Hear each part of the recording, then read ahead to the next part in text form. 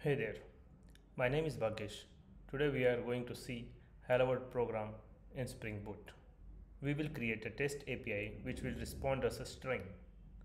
To create a Spring Boot project, we will come to Spring Initializer website and we will download the starter project. For that, we'll select Maven as project. Language will be Java. Version we will select 2.7.7 or 2.7.6. I am selecting 2.7.6 because if I select Spring Boot 3 then I have to use Java 11 or 17. So as I am using Java 8, my Spring Boot will be 2.7.6. The name of the project will be Hello World. Sample project for Spring Boot. Okay. As we will be creating test API in Spring Boot, so we need to add dependency web. Okay, now let's create generate. As you can see, hello world zip is created. Let's get this open in VS Code. Here we go, we have opened the project in VS Code. Let's check. In pom.xml, Maven is 2.7.6, Java is 1.8.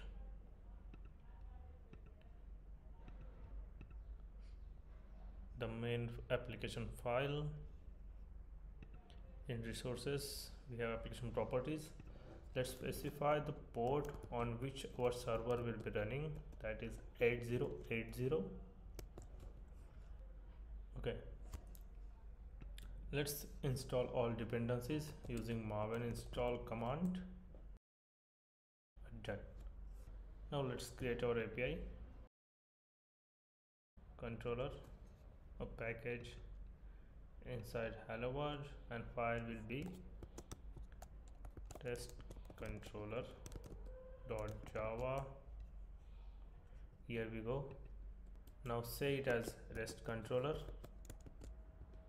so that Spring Boot will know here some routes are defined.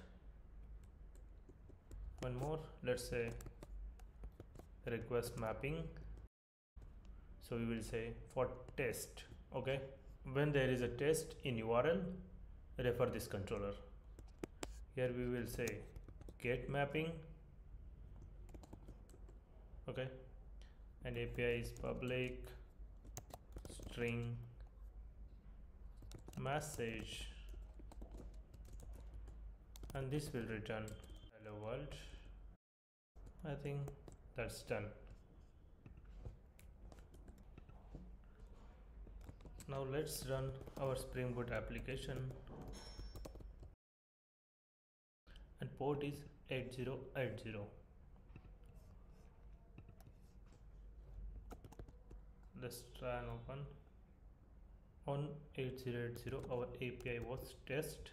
As you can see, now if we do some changes here and if we say test -get message, okay, this should be in double quote captured.